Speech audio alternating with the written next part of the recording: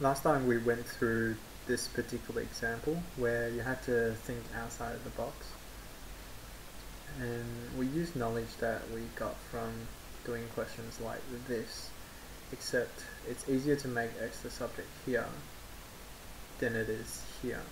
So here's another opportunity to see how to think outside of the box. So it involves a little bit of problem solving.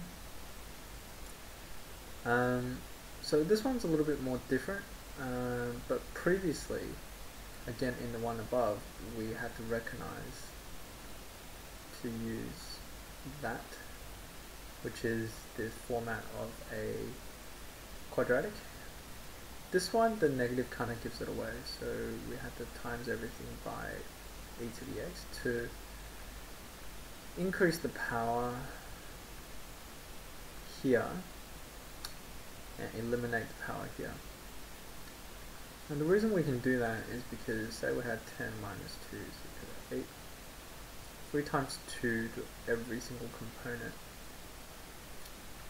we'll still get the right answer. So let's continue with this. And remember, if it's the same base, it's e to the 2x minus 3, and this will become e to the 0. I'm just going to move this one to the other side. It becomes negative 2x. So, after tidying this up a little bit,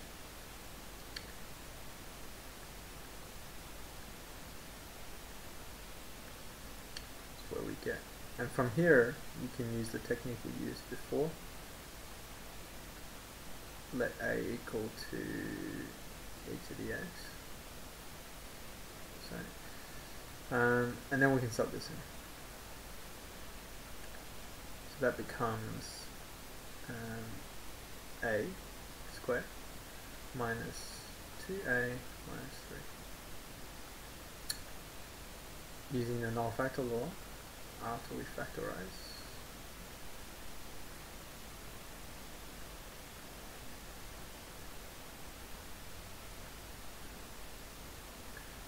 a is equal to -1 or 3. So remember, if you get this in a multiple choice, these are not the answers, these are the traps. You got to keep going because a is equal to e to the x. So remember, you're solving for x, not a.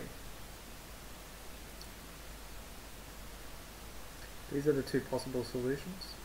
In order to pick them out, let's take log to both sides.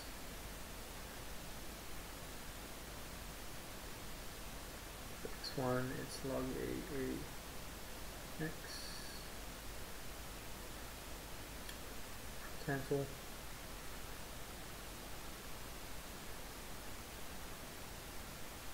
Cancel. So this is the only solution because this is not defined.